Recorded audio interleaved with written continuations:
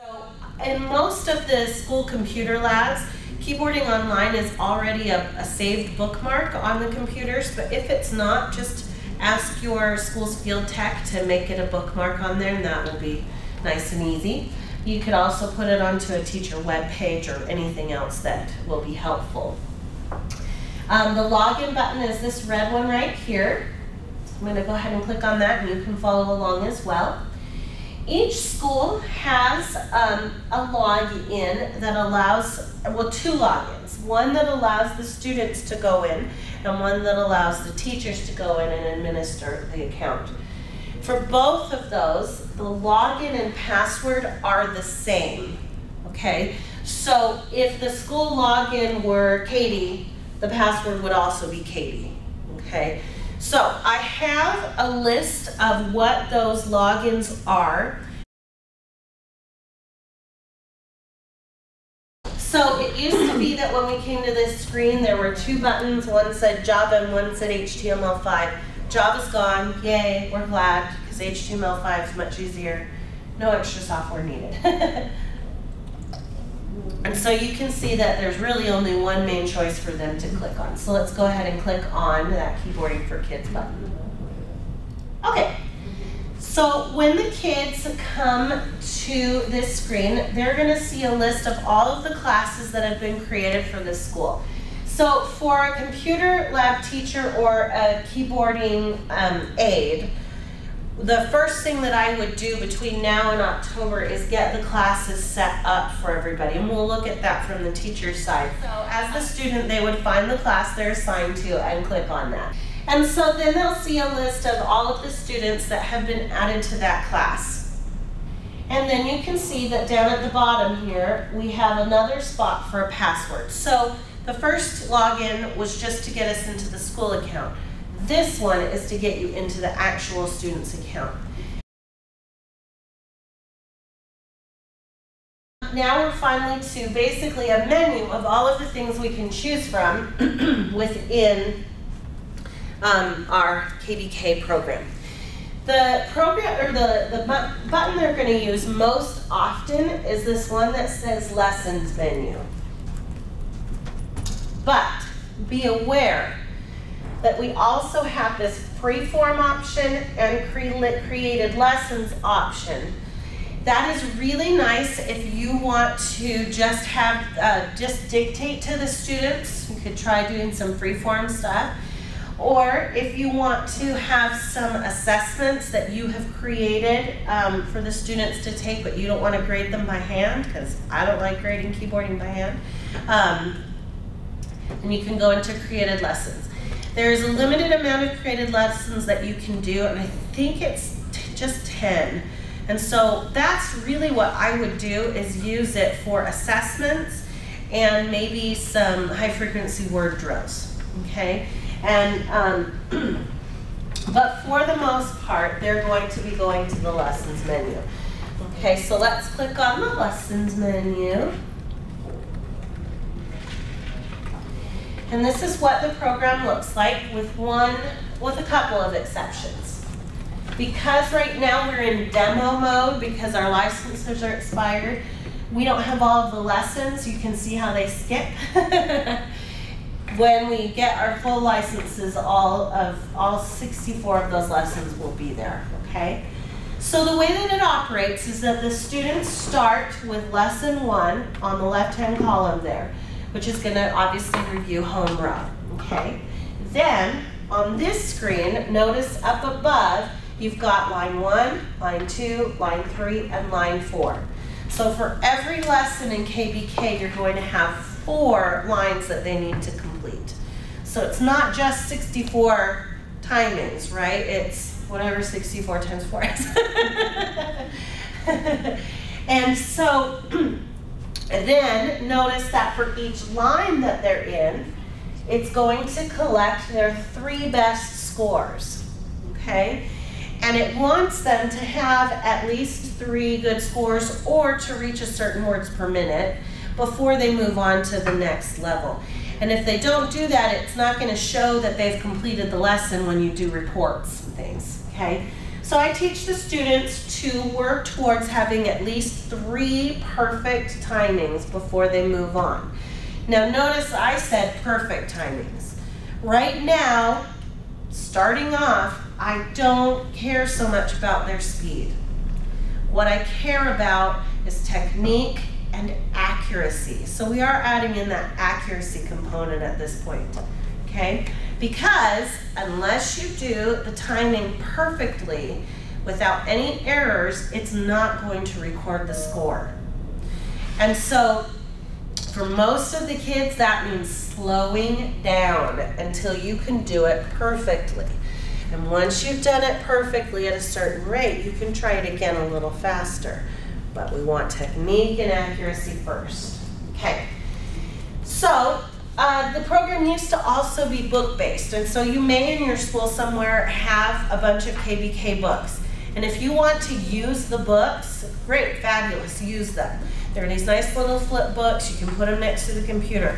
It's just a slightly different skill to be keying off of a hard copy than it is to be keying off the screen. Not super different, but just a little. So feel free to use the books if you have them, but they've gone to a screen-based program so that if you don't have to have the books anymore. This also means that the kids can do this at home and they don't have to take a book with them. So here's what I'm supposed to be keying. Here's where I'm keying it. This is a 15-second timing, okay? So we can all give this a little try here. Go ahead and try your first lesson. And you can do it perfectly or you can make errors just to see what happens. You can try going slow or fast or whatever.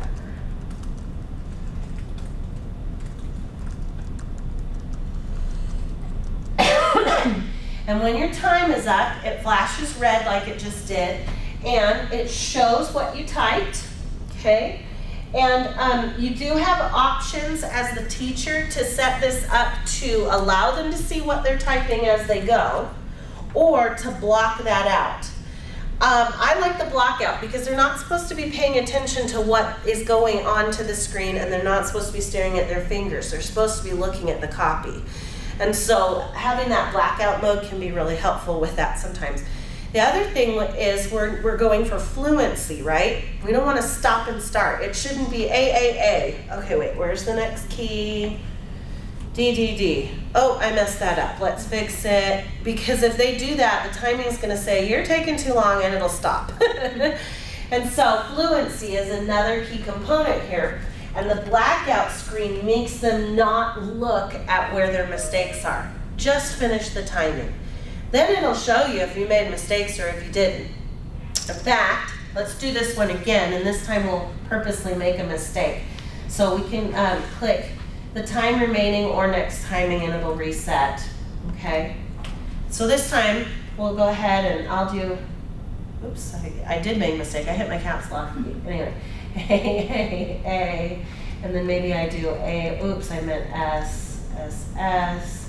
And so if it's blacked out, I wouldn't be able to see that, and there's not that temptation to go fix it. And then when I'm done timing, it will show me what I did and highlight the errors that I made, okay? Now, notice that off of those 2 timings, right now, I have a best score of 23 words per minute with 0 errors. This one, where is that score? There it is. This timing is right here. That time I did 11 words per minute with 1 error. That timing is not going to be recorded as a best score because I had an error. So I need to try it again, and I need to try to do it without errors. If that means slowing down, great, slow down. Okay, until you get comfortable enough to then start increasing speed.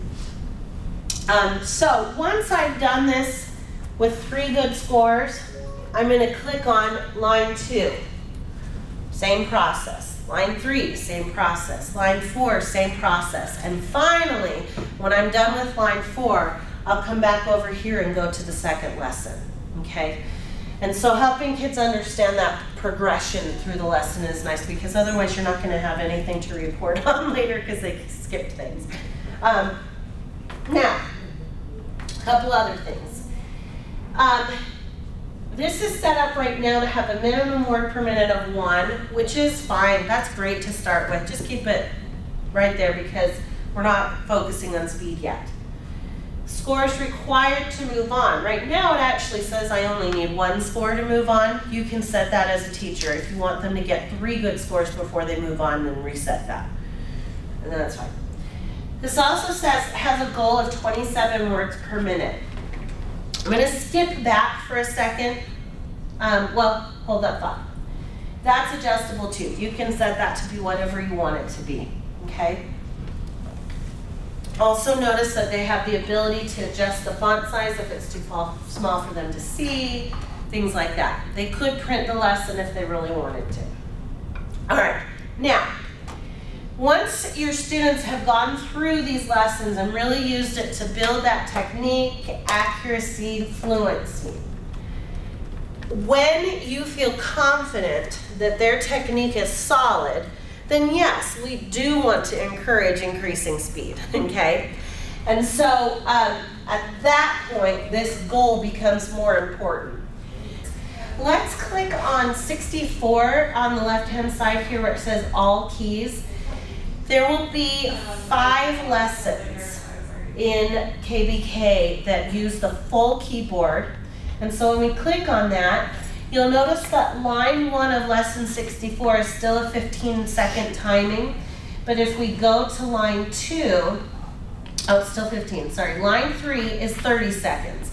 And so for those 3rd and 4th grade requirements, you can come to lessons 60 through 64 and use line 3 for 30-second timings, okay? Then line 4 has 1-minute timings, and that's what you need for 5th grade.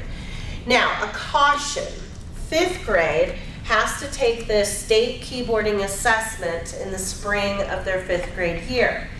That assessment requires that students key a 1-minute timing that they have never seen before. So, as you allow students to practice, they're probably not going to be super aware of the lessons 60 through 64. But what I always did is I used lesson 60 to practice with, but I left 61 through 64 not practiced on so that I could use that for the keyboarding assessment. Maybe you practice on 60 and 61 and you use 62, 63, 64 for the test. The reason I leave a few that they've never seen before is because I let them try a few times, but each time they try, they have to have something they've never seen before. That's just what the state requires. So just be careful with the 5th graders. I mean, it's entirely possible that they could have looked at it on their own at home, but we don't want them to. Do your best. Okay. Then remember too that if all else fails, you can always create your own lesson that has a 1-minute timing that they've never seen before. You can create your own then? Yeah. Okay. Yeah. Okay. Questions from the student side. All right, so let's go up to the top here where it says log out. Click log out. And then click go home. And that's going to take us back to our main login page.